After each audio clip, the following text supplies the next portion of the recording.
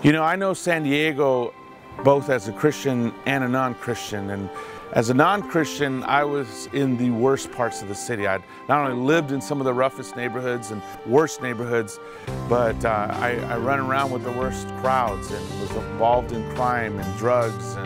And I would say I was living in the heart of darkness and getting beat up, beating up others. And this was unfortunately my life in San Diego. And I knew San Diego was a non-Christian that way. And it's so exciting now to see what God is doing, to be able to be part of the light and be able to be part of bringing good news even to the worst areas, seeing what God does. I'm excited to share some great news in San Diego. You know, after several years of some pretty difficult times that we went through, a lot of trials and tribulations, last few years have been really amazing. It was only a couple years ago that we were kind of restarting everything. We were restarting teen ministry with only a couple of teen Bible talks, and we've seen the teen ministry go to from just a couple small groups to now well over 100, sometimes up to 150 teens gathering for the all congregational teen events. Campus ministry, another miracle story. We were down to about 8 or 9 students, and just a couple years ago, now we're about 80 students this fall semester, closing out this fall semester. And you know what's really exciting is, especially this year, is to see every ministry, every region of the church has done an amazing turnaround, growing. All parts of the church are growing. All parts of the ministry are growing. In fact, the fastest growing small group in the church is an empty nesters small group. Just in the last 14 months has had 7 people baptized and restored in one small group.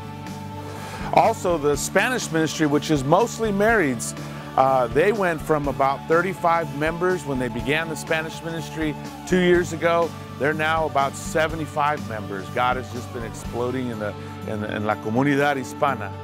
Just a few weeks ago, we celebrated a huge anniversary service. San Diego is kind of a unique congregation. It's been around 50 years. We actually celebrated our 50-year anniversary. We also just had a great time celebrating the families there.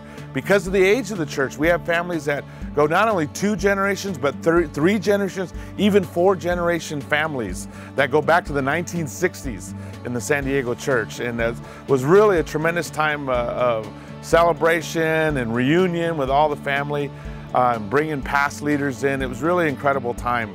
And just to see San Diego excited, the great things, we're super excited about our 2020 plan. Our goal is to have a small group in every community of San Diego County. Right now we have about 100 small groups. Our goal is to have 330 small groups. That'll put a small group in every part of the county and really set us poised to evangelize the entire city.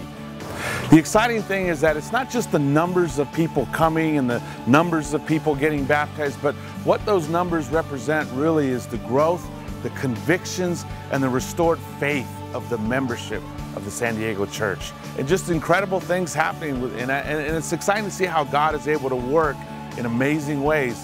As we get our convictions back, we get our faith back, we're stepping out, reaching out to our city. God is just doing amazing things. We know that God is going to do even greater things in the future, and greater miracles are still yet to be seen, and we're so excited about that. Pray for us, and we'll pray for you. God bless you.